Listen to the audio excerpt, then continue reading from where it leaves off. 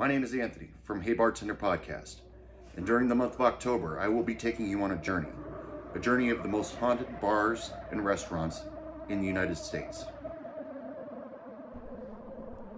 This is the White Horse Tavern in Newport, Rhode Island. It's the oldest operating tavern in the United States since 1673.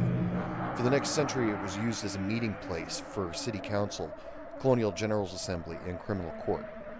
In 350 years, it's not a big surprise to find out there's been paranormal activity, such as a mysterious man dressed in colonial clothes standing by the fireplace. He's also been seen in the men's room. Also a woman that wanders around not bothering anybody, but always disappears in the fireplace. Guests have talked about an elderly man touching their shoulders, only to turn around and see nobody's there. Finally, employees talk about after a long shift when everybody's gone home, they hear footsteps on the second floor.